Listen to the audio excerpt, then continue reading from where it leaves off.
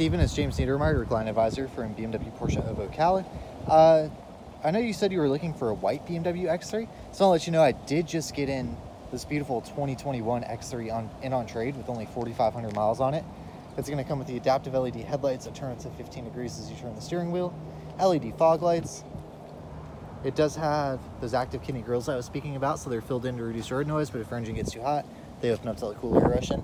Adaptive cruise controls, you can tell by the radar on the front there. With the adaptive cruise control functionality, you can set how many car lengths you want to be behind the car in front of you, and the vehicle is going to keep you that many car lengths even in a traffic jam.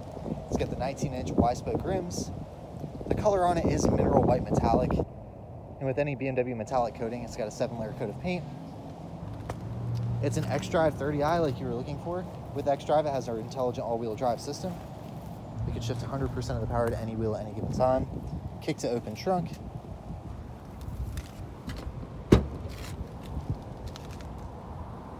Very spacious interior. Your seats do fold down with the pull of a latch, and it is beige. It's got blind spot detection on each mirror. If you get going above 40 and go to swerve into somebody, it'll actually pull you back as well because it has the active cruise control function. It's got the surround view camera system, giving it the cameras all around it. Fully adjustable power seats.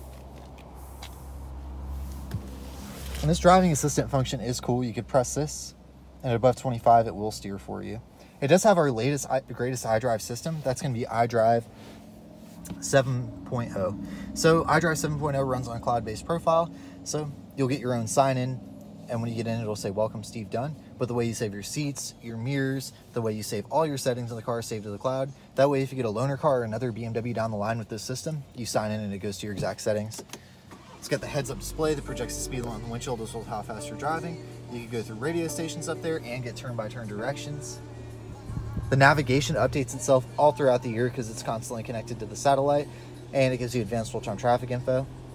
BMW also sends updates out to the vehicle, so whenever there's a new feature for iDrive 7.0, BMW sends it. When the car came out, it didn't have Android Auto. Now it does.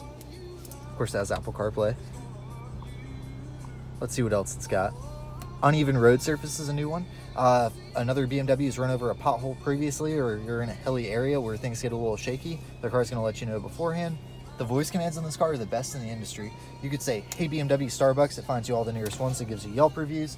You could say, "Hey BMW, passenger side air 72 degrees," and it puts it there. Like I said, it does have the surround view camera system, so you can see all around the vehicle when you pull into a spot. If you press park, it shows you how far the doors open, and the car parks itself parallel or perpendicular using that. And that's a cool function I'd love to show you one day. Get a beautiful panoramic moonroof. This does have the window shades in the rear.